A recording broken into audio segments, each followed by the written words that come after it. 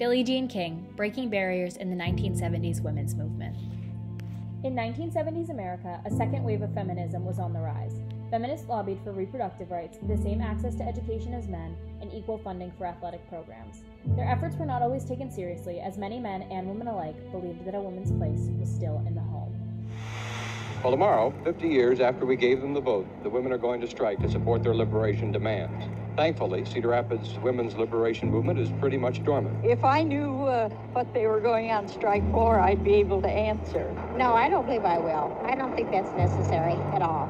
I don't think too much of it. A woman's place is in the home. So remember, men, if you come to work tomorrow and your secretary refuses to do the filing and then go home and find that your wife has refused to do the cooking, don't blame them. Remember, you gave them the vote 50 years ago. This is Mike Scott, male chauvinist, TV9 Eyewitness News.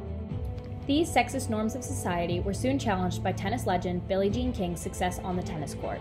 King became a key figure in breaking these gender barriers during her celebrated tennis career and famed Battle of the Sexes match against Bobby Riggs. In the wake of the male-dominated mid-20th century and rise of the second wave of feminism, Billie Jean King strives for equality and victories on the court, enforced Title IX, and created a space for women to excel in athletics. Her efforts improved rules of major tennis organizations and immediately encouraged women's involvement. Yet her success did not cement equality for women in professional sports and the workplace. Looking back on her career in a speech to the HRC, King notes that her career and her drive for success was always about more than just tennis. I promised myself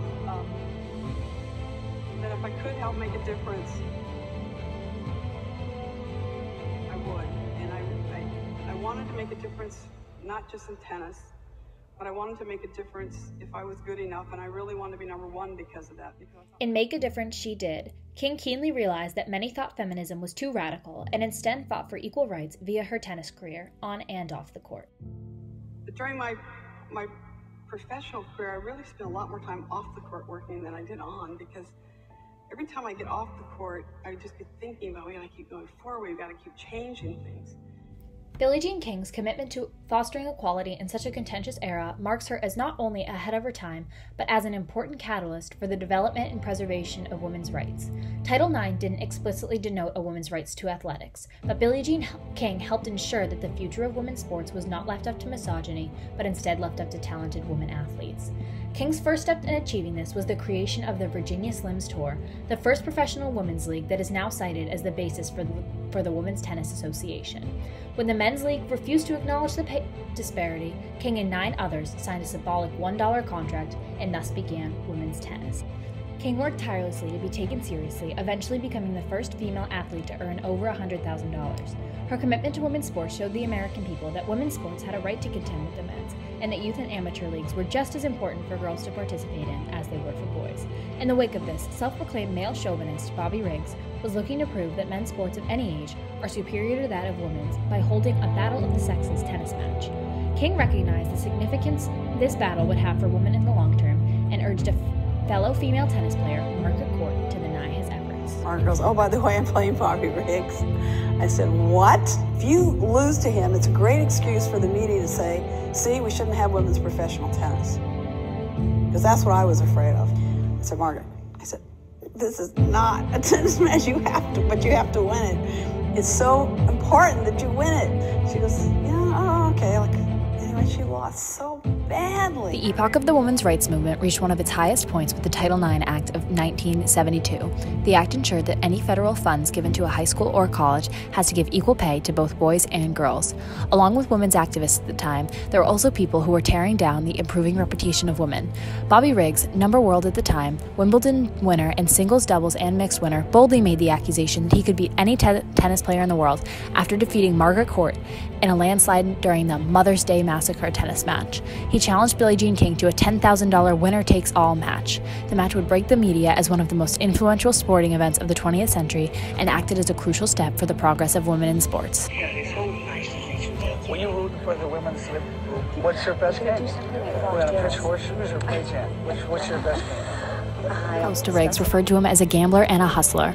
Riggs himself remarked that he would challenge anyone anywhere to gain public attention. He even went on to say that he could beat any woman in the world, even at 55 years old.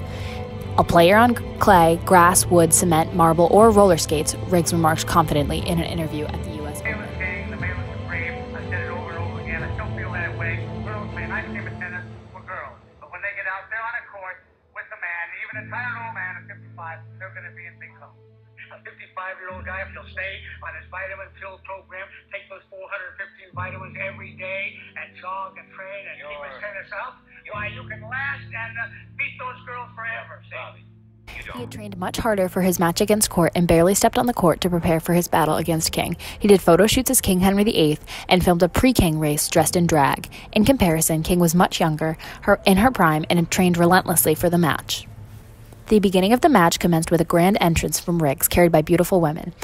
If you actually listen to what sportscaster Howard Cosell said when I was being brought out, he only talked about my looks. But when Bobby Briggs came out, he only talked about his achievements, King reflected in an interview. Briggs represented a generation of men who believe themselves to be superior to women in every way, and the way he speaks about King conveys the lack of disrespect she received at the time. Excuses. All I can say is that I'm not discouraged. I'm still the same guy. I still feel the same. Before his match, Riggs underestimated her strength, yet at the end of the match, he accepted his defeat gracefully and recognized his defeat like he would to any other male opponent. With her victory over Riggs and her founding of the Women's Sports Foundation, King was well on her way to proving that women had a place in sports just as much as men did. She felt privileged to be able to have a platform and be involved in a period that allowed women to progress. She had a great opportunity, but also a great pressure to continue the progress that the Title IX and former progressive women athletes had made for her. Her match contributed to the involvement of women in sports, but also catalyzed young men and women to treat women's opportunity in sports equally. Men, they come up to me, and most time the men actually are the ones who have tears in their eyes. It's very interesting. They go, Billie, I was very young when I saw that match, and now I have a daughter. And I am so happy I saw that as a young man. And one of those young men at 12 years old was President Obama. And he actually told me that when I met him. He said, you don't realize it, but I saw that match at 12, and now I have 2 daughters. And it has made a difference in how I raised them.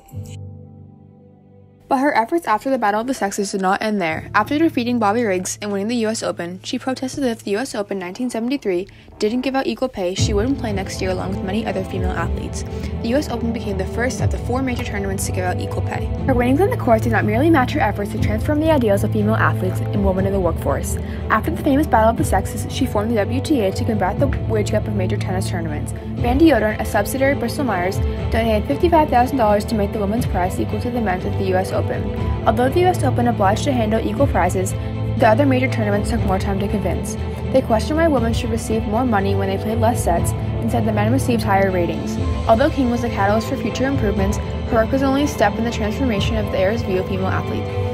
Although King has made numerous strides in women's equality and equal opportunity for everyone in the workforce, her efforts were sometimes unequally matched by the destructive institutions and figures who were unable to progress in their ideas.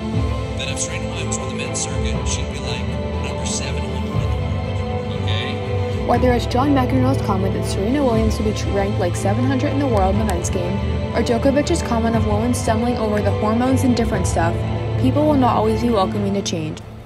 Although King's efforts have made tennis one of the most progressive sports in closing the wage gap, major tournaments still continue to discriminate.